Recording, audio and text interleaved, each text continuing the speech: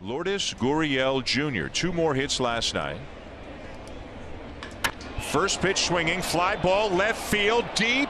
Unbelievable. He has done it again. Gurriel with a 3-run homer, his 11th since coming back from Buffalo, and the Blue Jays strike early.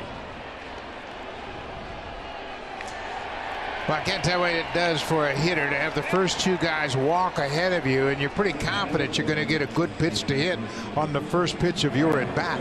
And for Gurriel, that ties his season total in home runs from a year ago.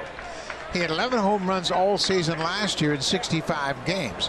This is his 44th game this season, and he has 11 home runs, and he's jump-started the offense. Your college kid, Guerrero only 20, Bichette only 21.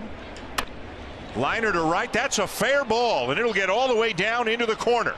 Biggio is heading to third, will be held there by Luis Rivera on a double for Gurriel, his 2nd extra base hit this afternoon. He's gotten a little bit more information on Paxton now.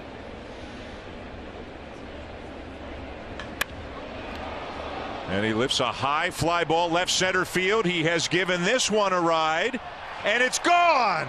He's done it again. The remarkable run for Lourdes Gurriel Jr. continues with his 2nd home run and 3rd extra base hit of the ball game.